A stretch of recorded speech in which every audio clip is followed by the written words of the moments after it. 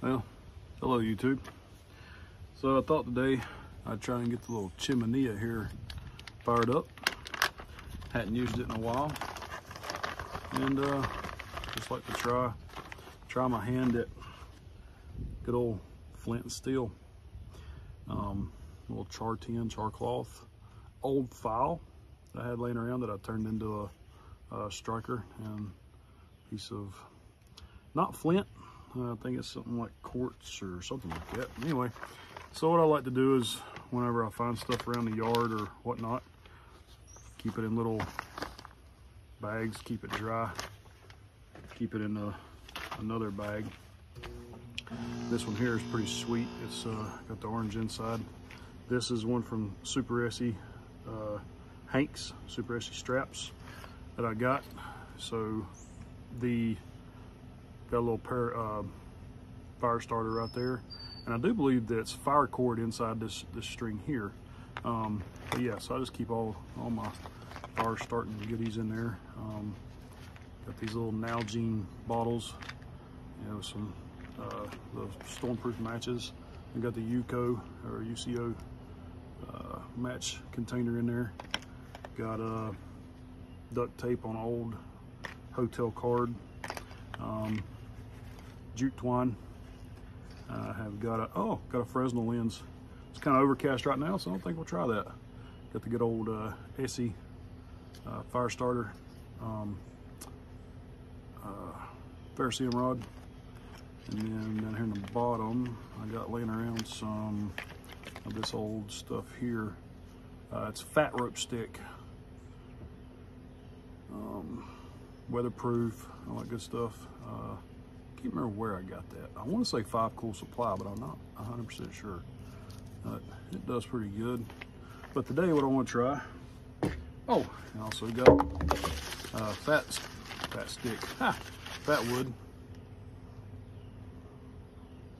Lost some of its smell, but still probably should be good enough for a lot of fire.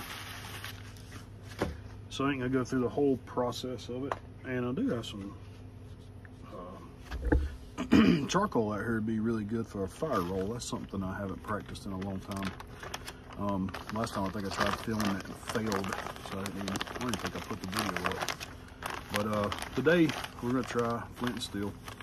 Pull this out here. The daggone flies don't kill me away. So we'll make us a what you call bird nest. And I think this is we've got some dang old cedar trees laying around here, and they every now and then you'll get some of this off of them, and man, it makes see how dry it is. So this is the fun part. I do like trying flint and steel because there's nothing, well, other than catching fly fish on or trout on a fly that you've made yourself. That's pretty fun. But we got some that good old dryer dust in here too, dryer lint.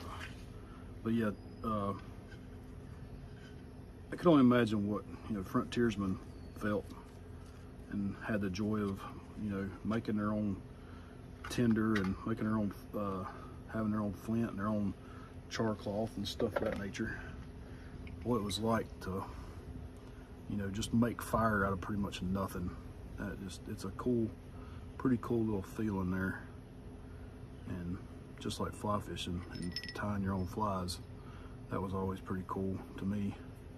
Was tying my own and getting seeing a fish rise on it and take it. That was always pretty cool.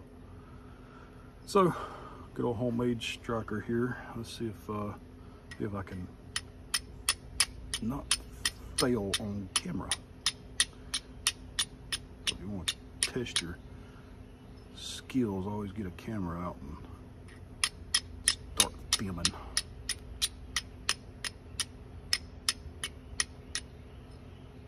And let's see here.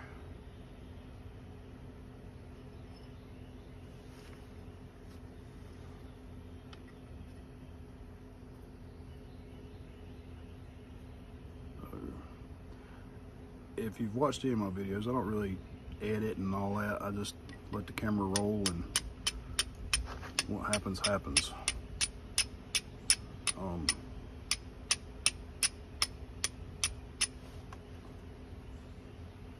Just like here, if I succeed, great. If I have to get the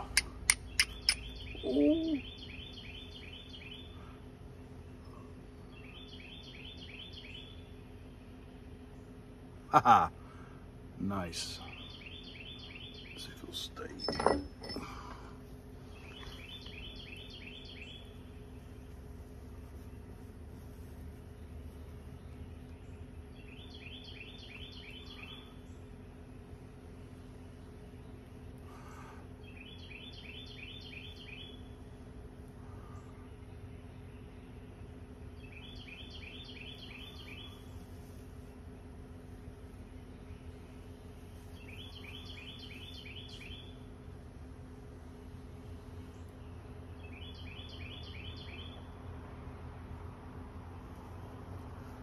A lot of smoke, maybe. See the smoke.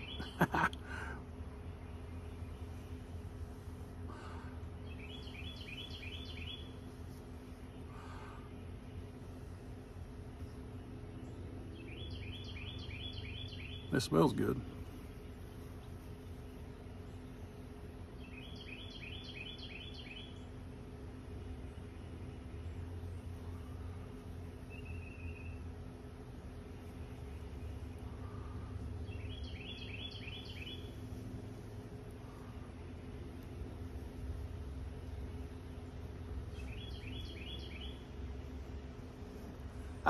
See that? That's fun stuff. Now to get it out of the chimney before everything catches on fire. So, hey, just a little, 7 minutes. Hopefully it won't be too bad. All right, so now I'll get to burning the rest of the wood. Nice. Throw some, oh, dang it, wet fat wood, or no, it's wet poplar. I'm sorry. That was fat wood. Big piece of pine. Here we go. Everybody's gonna be like, you should have had smaller twigs. Yes, I should have. But this is a part of